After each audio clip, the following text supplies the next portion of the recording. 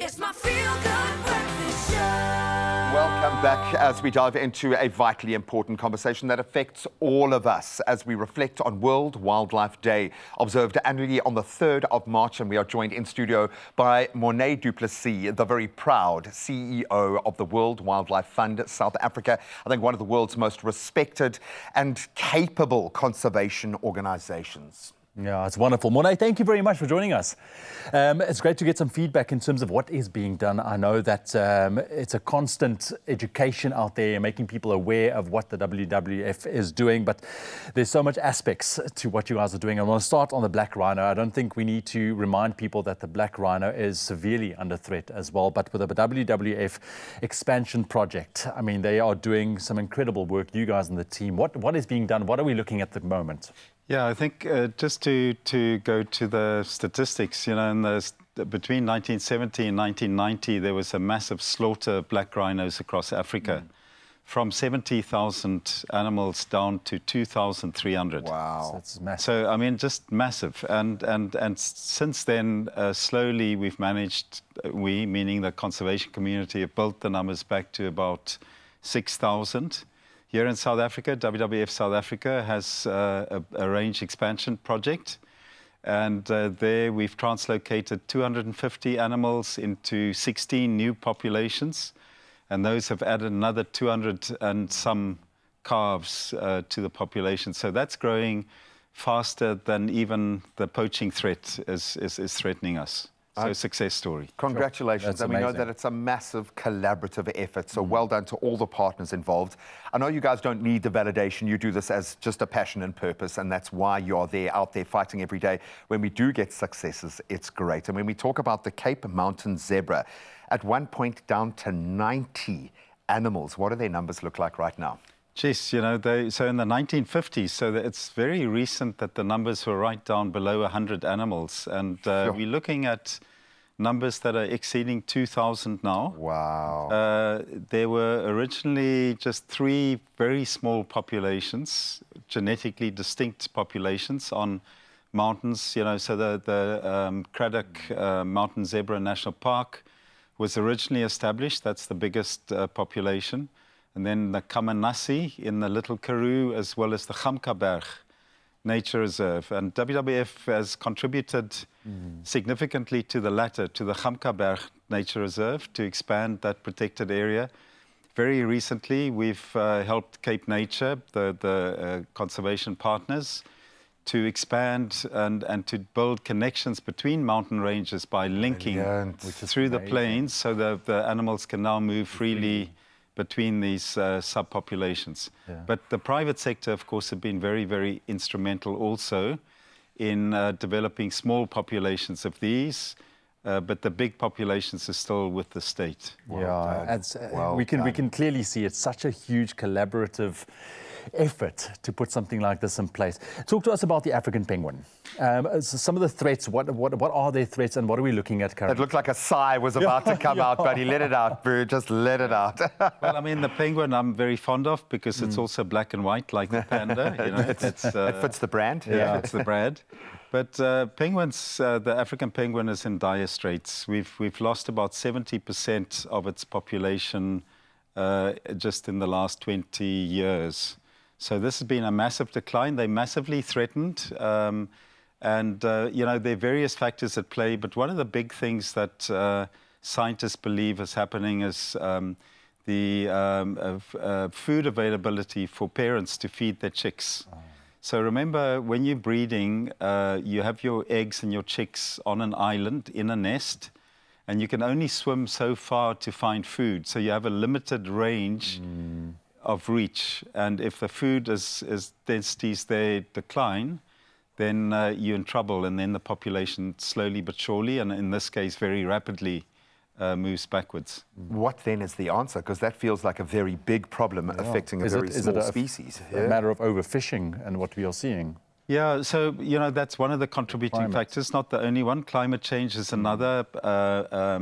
Bunkering, you know, where ships, you know, wash out their tanks and things and transfer oil, you know, from one vessel to another. yeah. So these things are, penguins are very vulnerable in that sense. So with BirdLife South Africa, Sandcob and other Endangered Wildlife Trust, WWF and many other organizations are working hard to find the expansion of exclosures, so fishing exclosures around the breeding islands, to make sure that at least during breeding, they have first dibs on what's available. On the water, yeah.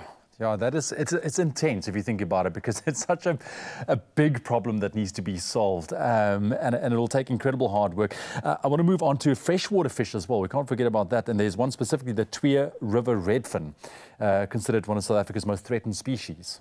Yes, so freshwater fish are among the most threatened groups of species anyway. You know, river systems have generally been neglected, heavily polluted, degraded through agricultural activities.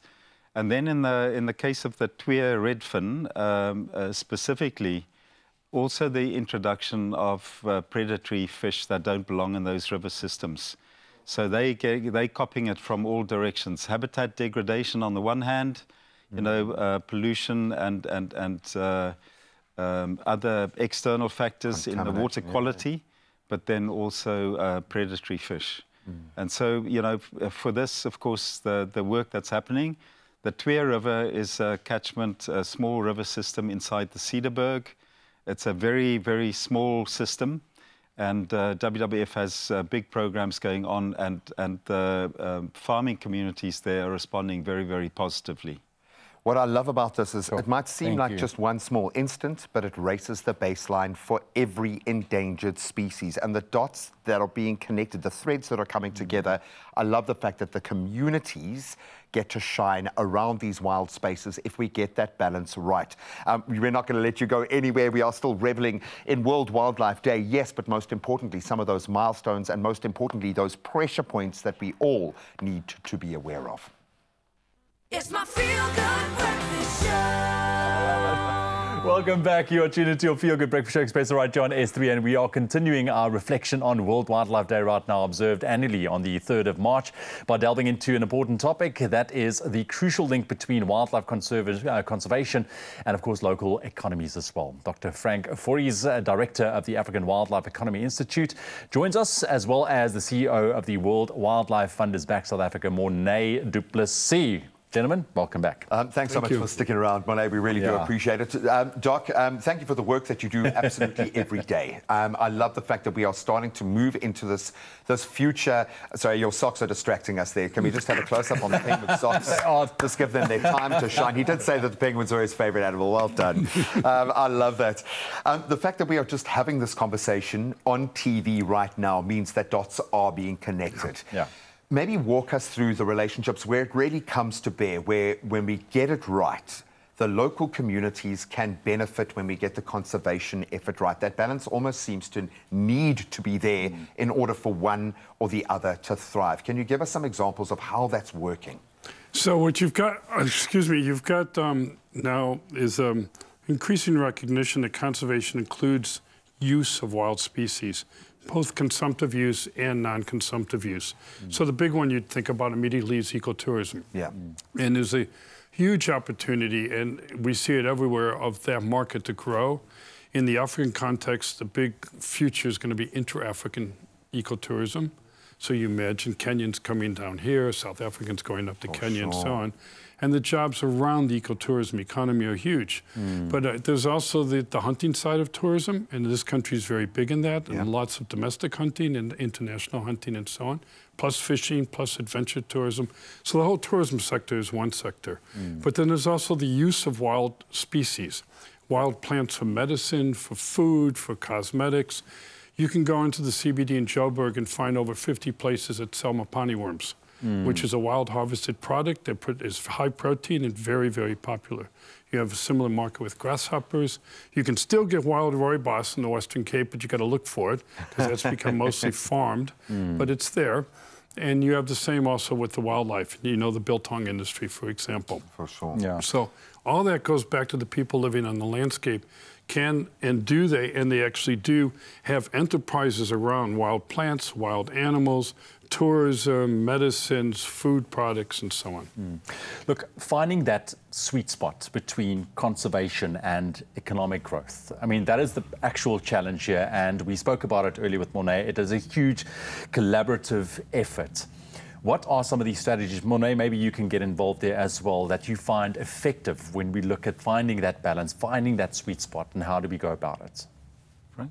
Okay, I can go first. So what we're looking at is how can we, in the African context, transform and conserve landscapes through a portfolio of enterprises based on wild resources. So the sweet spot's going to be, from a conservation perspective, to have not just one use. So you're not just farming ostriches, or you're not just planting rooibos bushes, but you're actually using a mosaic of the landscape for uses. And some of that's consumptive, non-consumptive, as I said. And we're seeing that now more around the community-based conservancies, where people are saying, well, how can we actually manage our indigenous resources and pull out these products, like I talked about, medicinal products, health products, lifestyle products, etc. Then what you're not talking about is balance, but you're actually talking about economy based on wild assets. So it's a wildlife-based economy. And we see this now, as you were saying, it's spreading all over the place. SADC in a week's time is having, the Southern African Development Community is having a launch of the biodiversity-based economy strategy for the whole region, which is all about using wild resources as an economic resource, but of course using them sustainably, responsibly, etc.